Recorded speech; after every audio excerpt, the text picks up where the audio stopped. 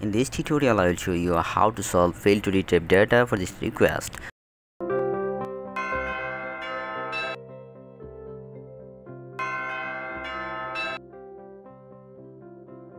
Go to the Server Explorer, right click on Data Connection, click on Add Connection. Yes, server name is catalog-sbr and authentication is SQL Server authentication.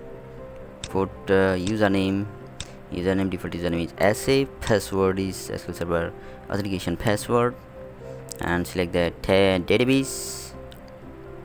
Yes, database name is postmanage db multistock. Test connection succeeded. Click on OK. Yes, expand the database, expand the view. It's displaying perfectly. Stored procedure function all are working fine, but when you expanding the table, it displays failed to retrieve data for this request, failed to connect to the server catalog-sbr login failed for user SA. So how to solve it? Just right click and refresh.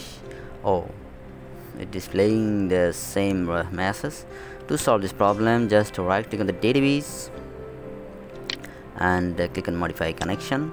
Yes, just to put save my password. Yes, and then click on OK. Test connection succeeded. Just click on OK.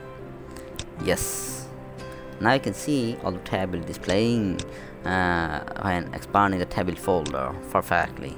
Thanks for watching this tutorial.